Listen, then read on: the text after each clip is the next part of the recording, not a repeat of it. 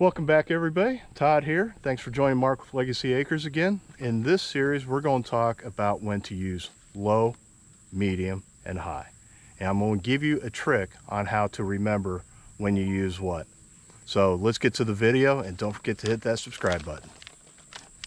All right, we're going to talk about low, medium, and high settings. It's simple. You just put them in. Now, there is a neutral in the middle. Sometimes you're going to have to finagle it. But I'm in high, I'm in medium, I'm in low. All right, when do I use each? I watch another video, and if I could give them credit, remember who gave it to me, I would do that. But I can't remember, so I'm going to steal it for right now. Low is if you're using your loader. Say you're trying to dig something. It gives you the most torque. Medium, say you're mowing, something along those lines. H, high, highway.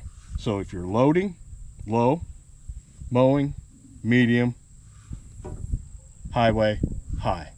Easy way to explain it. So high torque, high power, low speed. You're not going to go very fast.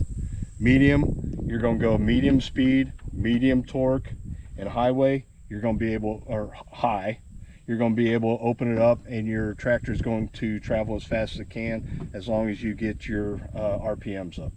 So now you know when to use low, medium, and high.